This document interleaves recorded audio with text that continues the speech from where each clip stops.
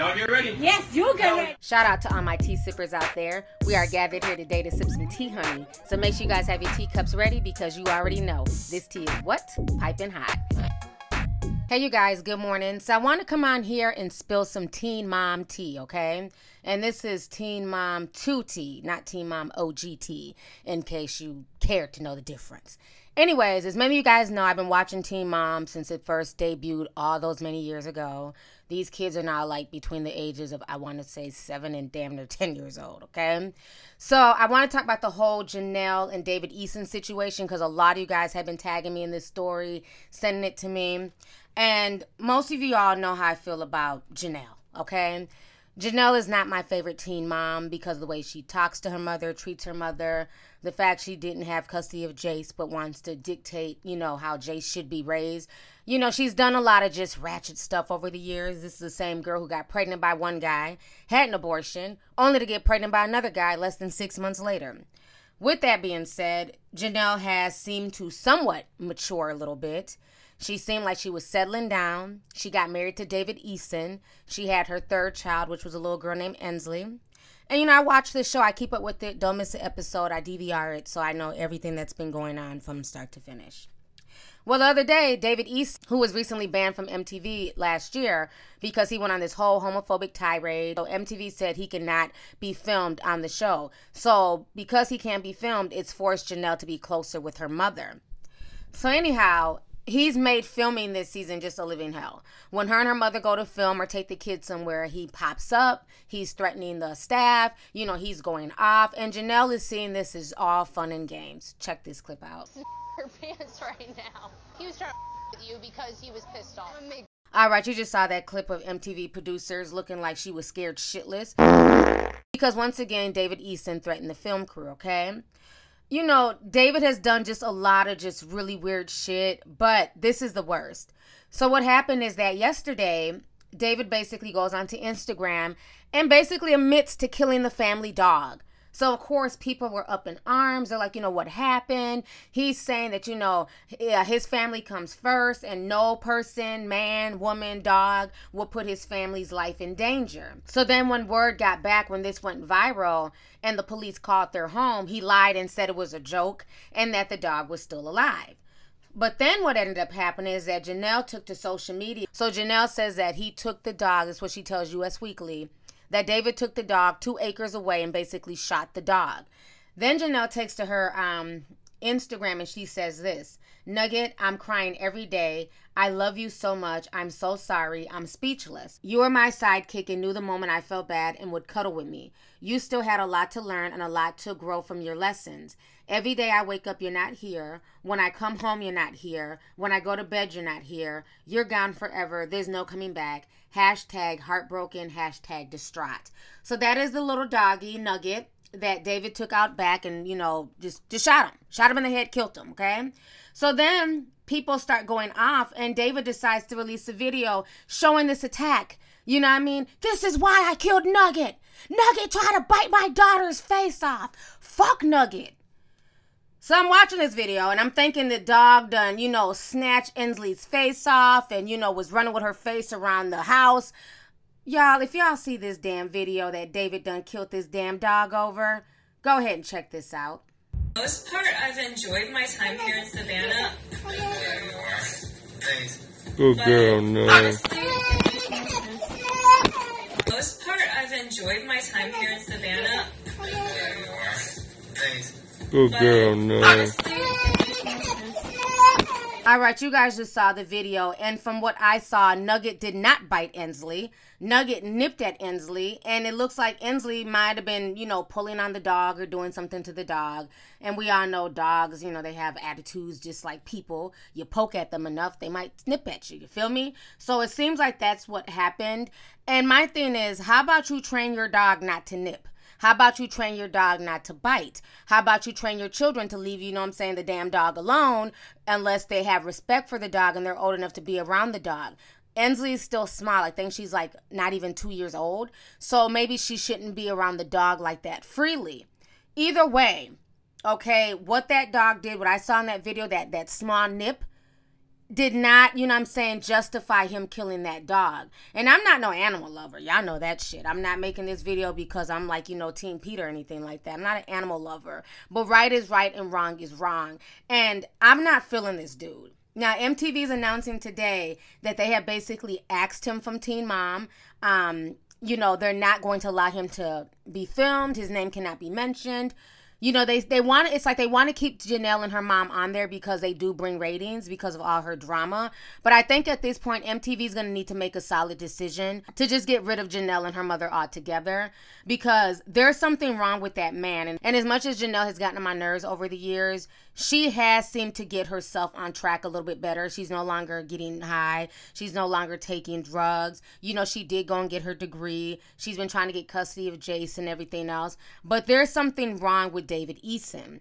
On top of that, I only knew about his daughter. His daughter seems to be with him and Jenelle a lot of the times. Well, now they're saying that he's also having to go to court today, not only for the dog cruelty charges, but they're saying that if he does not come up with child support money, that he owes thousands and thousands of dollars in child support to another woman. He has a son as well. The child is 5 years old and he hasn't paid a dime. So they're basically telling him that if he does not come up with the money, he will be going to jail. So this whole situation is just insane. He does not work. Okay, he's basically living off of Jenelle. The mother has stated this on the show. I think Jenelle is so desperate for love. I mean, she has 3 kids by 3 different men. It didn't work out with Nathan. And now she's, you know, with this situation with David. I think if Jenelle wants to remain safe and wants her children to remain safe, she needs to leave. I've watched that man disrespect the son that she has with Nathan, Kaiser, and call him a little bastard, yell at him. You know, just he doesn't show Kaiser the same love that he shows his daughter with Jenelle. And I'm worried that if he can kill a dog that easily without batting an eyelash, a family dog who was there probably before he even got there, okay? He could do something to Kaiser, being that he hates Nathan and that he has no genuine love for Kaiser. You can just tell how he treats the kid, okay? Kaiser! Kaiser's always crying to his dad about David spanking him, hitting him, leaving bruises. So I think at this point, Nathan needs to fight and take this video and use that as evidence to get his son out that house before something happens to his child, okay? Jenelle, I have one advice for you, sis. In the words of Jordan Peele, get out. Get out. It is not worth it. There's something dark and very, you know, just demonic about this man. I'm not feeling his energy, his eyes, the way he talks to her. They're constantly arguing. But it's like because she has so many children by so many different men and we've watched her go from one relationship to another, she probably feels like she wants to keep this relationship and show people that she can be a wife, she can hold things down. But sis, it's not worth your life. It's not worth your safety. And it's not worth the life of your children, period. You know, for him to go out there and just shoot that dog like that because of a nip, that's really disturbing. Because I really thought when he posted that video that the dog, you know, bit the child's face and everything else. And I'm not saying that, okay, even if the dog had bit the child's face, that does not mean that the dog needed a bullet to the head. How about you give the dog away? How about you, you know, give the dog away to a loving home, to people who can be patient and train the dog in a proper manner? You know, your first response shouldn't be violence. And the scary thing is he has no shame. How many times have the police, even the feds, came to his house because he was posting all types of pictures of guns and, you know, ammunition and, you know, just posting a bunch of just crazy shit on his Instagram. So much so that Secret Service and the feds came to his house.